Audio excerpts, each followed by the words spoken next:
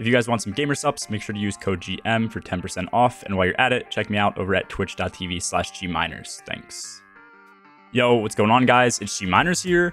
In today's video, we are going to be combining necrotic grips and the osteo striga SMG with the new Solar 3.0 subclass. We're going to be spreading scorch and poison to every enemy, and you should be able to be radiant at all times for an extra 25% damage. This build has amazing ad clear, and it only requires our primary weapon, so you could even use this in raid settings and in the new dungeon and still manage to put up high DPS with your heavy.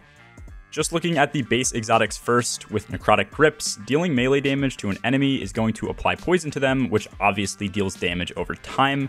And then if we end up killing the enemy, this poison is then spread in a pretty large radius to all other nearby enemies.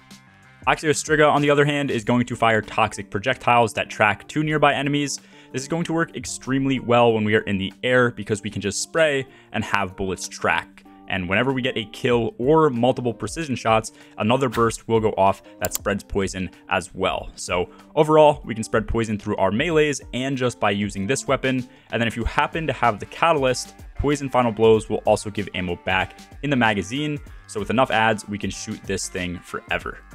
For my subclass, I am running Daybreak with this build, but if you find yourself going against bosses, I would definitely switch to Well of Radiance. For our main abilities, the only one I really recommend you needing is Incinerator Snap. This does way more damage than Celestial Fire, and it allows you to hit more targets overall, so we can apply more poison.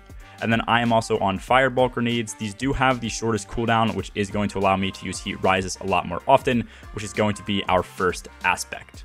With Heat Rises, we can consume our grenade to hover in air while shooting and also using our abilities. Each kill we get is going to extend our timer of Heat Rises, and then most importantly, while we're in the air, we also get a ton of melee energy back per each kill. This synergizes extremely well with one of the fragments we will use. We will be getting kills in air, which then gives us our melee back, and then by using our melee, we not only spread scorch and poison to enemies, but we also make ourselves radiant, so the poison from our osteo will end up hitting for 25% more damage.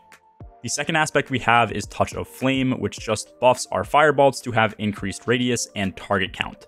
This is great for when we have max time on Heat Rises and want to start using our grenades for some extra ad clear or some damage. The 4 fragments we have revolve around keeping us radiant and applying scorch to enemies. First up is Ember of Searing, which is going to give melee energy back when killing scorched targets. With Heat Rises, we will now be getting our melee back every 1 to 2 kills. Second is the fragment Ember of Solace. This just increases our radiant timer duration to a higher base time.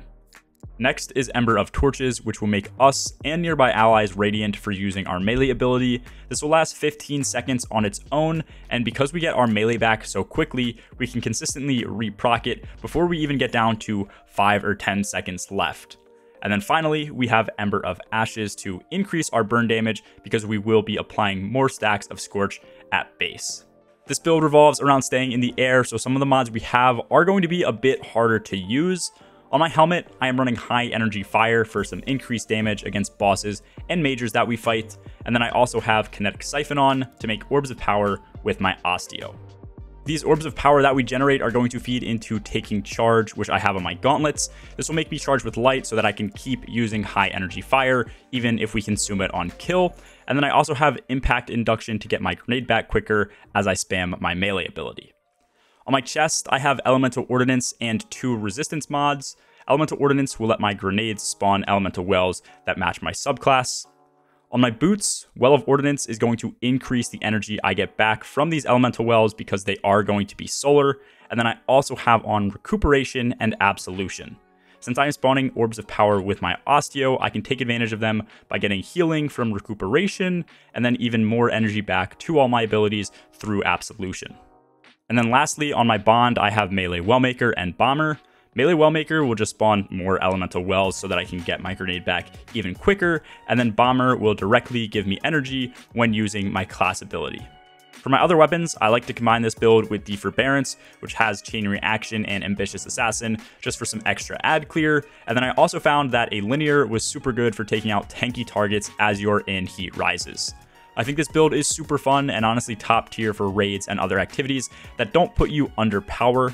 Osteo and the Incinerator Snap are super good against Overload champions too, so if you want to see this build adapted for some more solo endgame type of content, let me know in the comments below, and also let me know your thoughts on the build and what you might change.